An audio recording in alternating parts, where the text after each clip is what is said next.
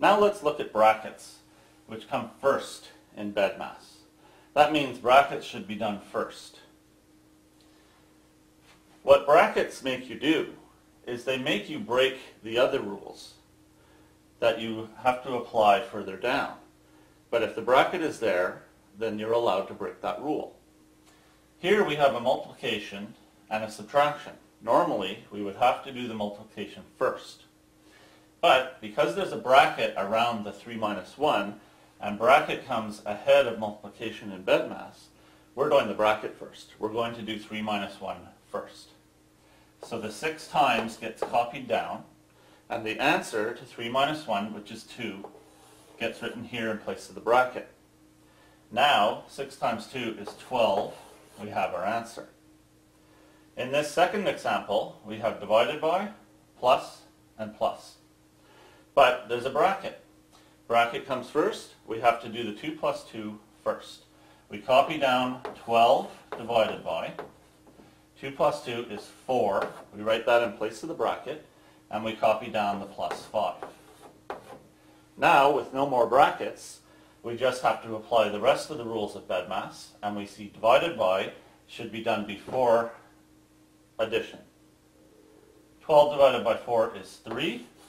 We copy down the plus 5, and 3 plus 5 is 8. We're finished. Let's look at a couple more examples using brackets. Here we have an example that has 2 brackets. When we have 2 brackets, we know we have to do them first because brackets comes first in BEDMAS. But which of the 2 brackets do we do first?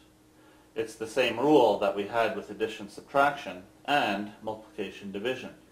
Since there are 2 brackets, we do the one that we get to reading left to right first.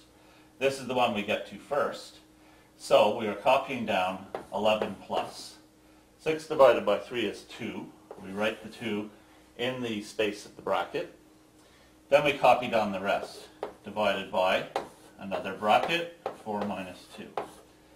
Now there's only one bracket left, so that's the next thing we have to do. 4 minus 2 is 2. We write the answer in the place of the bracket, and we copy down the rest. Now we have a plus and a divided by. The D for division comes before the A for addition, so we're doing the divided by. 2 divided by 2 is 1.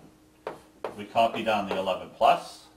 We have 11 plus 1, and the answer is 12. Here we have another example with 2 brackets, but this time it's what I call nested brackets.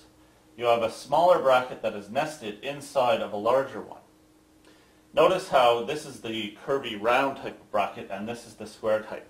Is there a difference? No. The reason I used 2 different shapes is so that I can tell them apart when I'm reading, so that I don't get this bracket, the big one, mixed up with this bracket, the small one. When you do nested brackets, you always do the innermost first. The innermost bracket is the 4 minus 2 bracket. So we will write 3 plus, put the answer to 4 minus 2, which is 2, in place of the bracket, copy down the minus 1, close the bracket, plus 3. Now we have a bracket and a plus. The bracket has a lot of stuff in it, but it's a bracket and it has to be done before the addition. Inside the bracket, we follow the same rules as usual. A plus and a minus, that's a tie. We break the tie by doing the leftmost one first. So keeping my bracket, 3 plus 2 is 5. Write that answer. Copy down the minus 1 and the rest of the problem. Now the 5 minus 1 in the bracket has to be done before the addition. 5 minus 1 is 4. I write the answer. I don't need the bracket anymore. And I copy down the plus 3.